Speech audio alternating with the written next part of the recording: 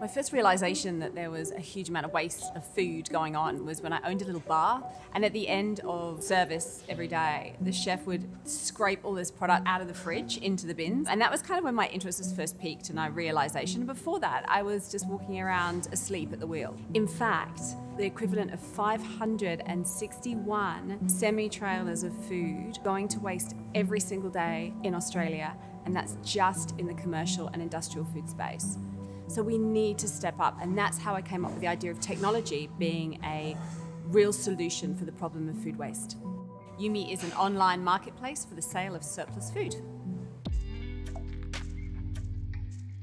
Sustainability in small business, I think, is vitally important. A trend that we've really seen consumers wanting to know more about what we do. For small businesses in particular, if you are doing something in the sustainability space, it's such a critical thing that you advertise that. From the viewpoint of Australian industry, we've returned over $5 million to Australian farmers and Australian manufacturers. Product that might otherwise go to waste, so it's a win for the environment.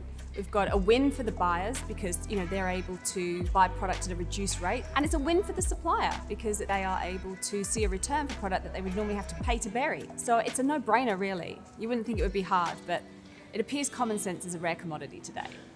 Mission creep is one of the single biggest killers of social enterprise and for-purpose businesses. I understand why it's such a challenge. When you're on your knees financially, which there will guarantee be a time, and you suddenly get an opportunity to maybe make some money, but it's not really in line with your mission, saying no to that is really hard. But it is so important because that's where your credibility and your point of difference comes from. You've got to back your mission.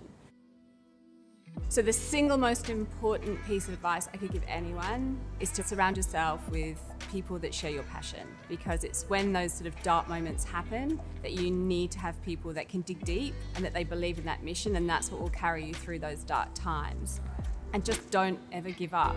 Life is super busy and there's so many things going on for people. If you can make it easy for them to feel that they're making a difference, then they've got this shop that's doing something sustainable and has great coffee, and they've got this shop that has great coffee, not doing anything sustainable. Where would you walk into? I know where I'd walk into. At the end of the day, someone's got to solve this problem, so it might as well be you.